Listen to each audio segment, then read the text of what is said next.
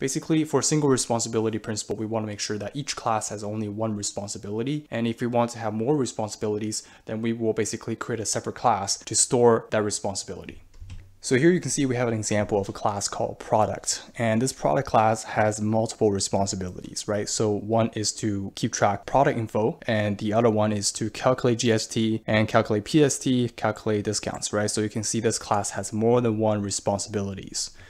So the solution to refactor that is to basically have a separate class. For example, here you can see we have a class called product, right? And this product class has only one responsibility, right? Is to store product info. And the calculate class is basically to calculate the pricing, the total of a product, right? So we basically keep each class to have separate responsibilities.